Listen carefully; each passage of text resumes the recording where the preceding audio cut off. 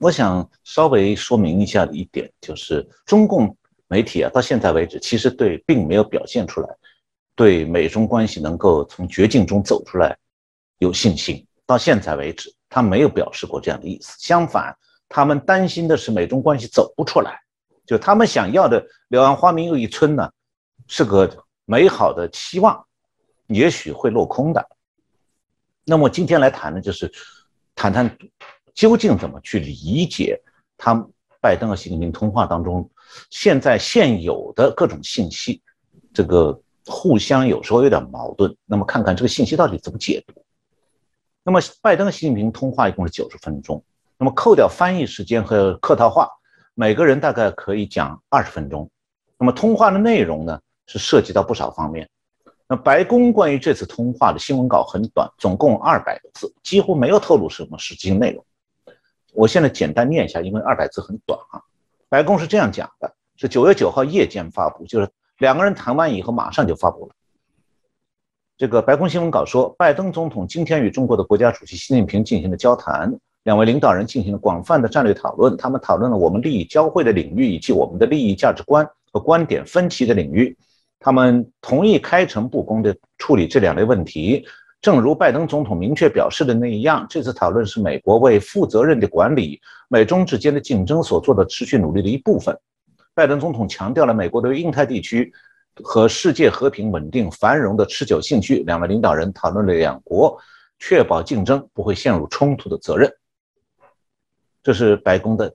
极其浮皮潦草的一个声明。那么双方通话结束以后，中共的新华网在美国东部时间9月9号晚上11点，也是和美国几乎同步发了中方的关于这次通话的新闻稿。那么中方关于通话的新闻稿内容比较多。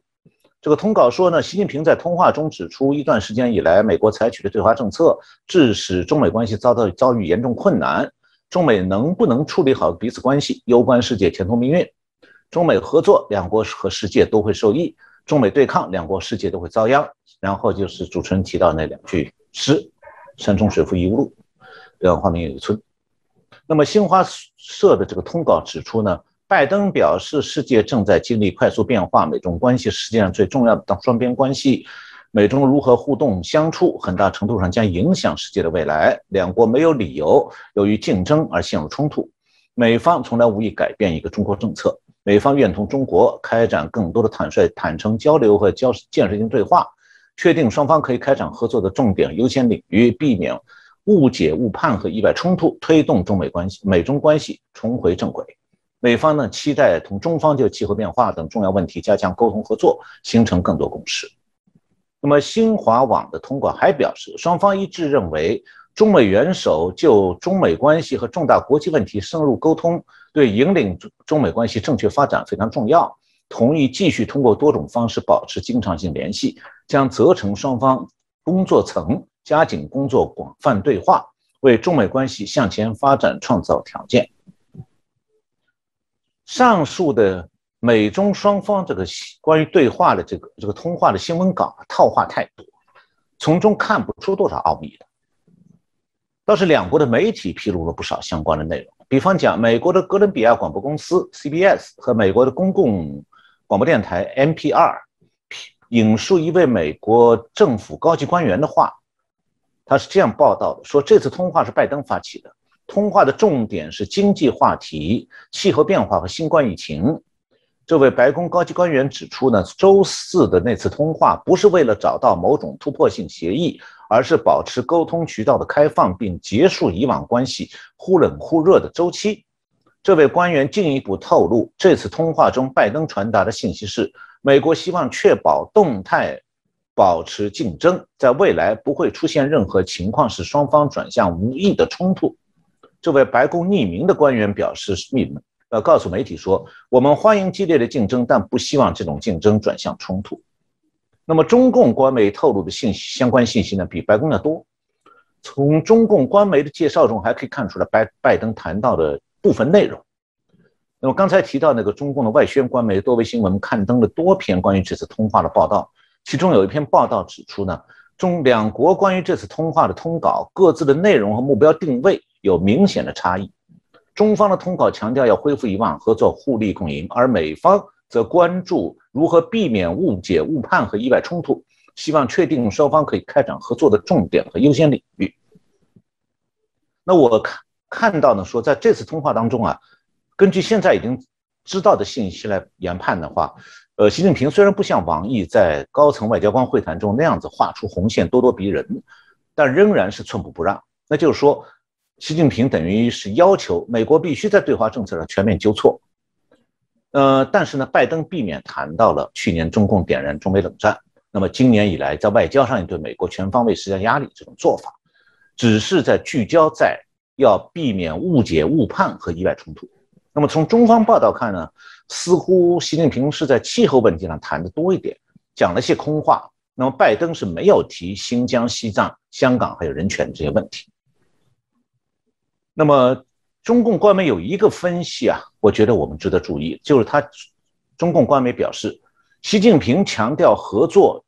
与中美关系重回正轨，明显是针对拜登政府对华政策的三分法。所谓三分法，就是中共拜登当局把对美中关系相关的各个领域划分成合作、竞争、对抗三块，然后这三块分别处理。那么中共领导人认为呢，美国不可能既要想和中国对抗竞争，又要和北京合作。那么如果我们思考一下拜登讲的美中之间避免冲突、保持竞争究竟什么意思的话，他实际上是变相在强调白宫的对华政策三分法。那么关于这个三分法，美国对中共政策分三块。以前美国官方只是表示说该竞争的竞争，该合作的合作，该对抗的对抗，没有具体的内容。那究竟哪些领域属于对抗的，哪些领域属于合作的，美国官方没有做过说明。但是不久前，就这次两个人拜登、习近平通过电话以后，美国的常务副国务卿Sherman 代表美国国务院录制了一个视频，他在当中做了比较清楚的说明。也就是说，美国讲的三分法，所谓的相互竞争的范围是贸易、科技和创新领域。那么所谓的争取合作的范围是气候变化、全球卫生和防核扩散。所谓的准备挑战中共的领域是价值观和美国国家安全利益的层面。那么现在中共很明确地提出来要瓦解拜登当局这个对中共政策的三分法。那美国国务院也明确在这次拜登和习近平通话以后表示呢，拜登的对中共政策三分法，也就是对中共开展竞争、对抗、合作这个外交路线是不会改变的。由此来看，美国和中共现在还是在唱对台戏。美国的合作意图呢，因为中共的抵制落空了，那中共想瓦解美国的这个三分法战略呢，也落空了。所以这样来看的话，对中共来讲，中美关系并没有从绝境中走出来。那么当然了，我们如果是从国际关系研究的角度来分析的话，拜登这个对中共的政策的三分法，其实里面的划分和界定是相当混乱的。比方讲，军事对抗是最重要的问题，但拜登把这个问题给模糊化了。事实上呢，是美国的这种对中共战略本身啊，它也还会逐步调整的，要逐步完整，所以恐怕连拜登自己也讲不清楚，每个领域里究竟他会具体采取什么政策。当然了，美国也是必须要根据中共在各个方面的反应和动作来调整对中共的具体政策。